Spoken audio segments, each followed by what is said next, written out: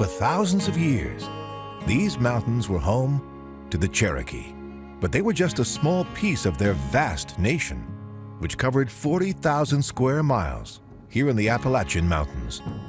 In 1819, as more and more Americans started encroaching on Indian land, the U.S. government signed a treaty that guaranteed that Cherokee land would be off limits to white settlers forever.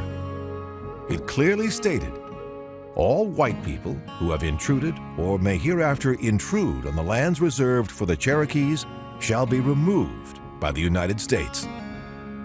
Confident that the U.S. government now recognized its sovereignty over its own lands, the Cherokee Nation proceeded to build itself a new capital in 1825, here in what's known as New Echota, Georgia. It had its own courthouse, council house, and post office, and even space for the first Indian language newspaper office in the nation. In 1829, Andrew Jackson was elected U.S. president. He believed that Native Americans were savages and had no rights to their land, and began proceedings to remove the Cherokee from the southern states to clear the way for white settlement. The next year, he signed the 1830 Indian Removal Act, which set in motion one of the most brutal actions ever taken by the U.S. government.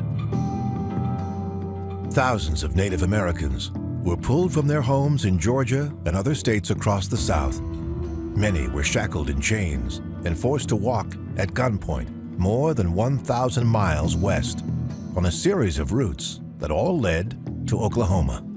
Up to a third of the 15,000 Cherokee who were forced to make the journey died on the way, which is one reason that journey came to be known as the Trail of Tears.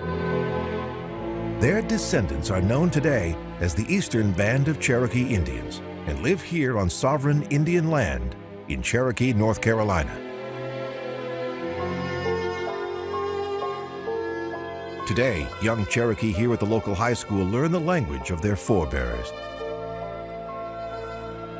A vast stretch of their tribe's former land, right next to town, is now the Great Smoky Mountains National Park, the most visited national park in the nation.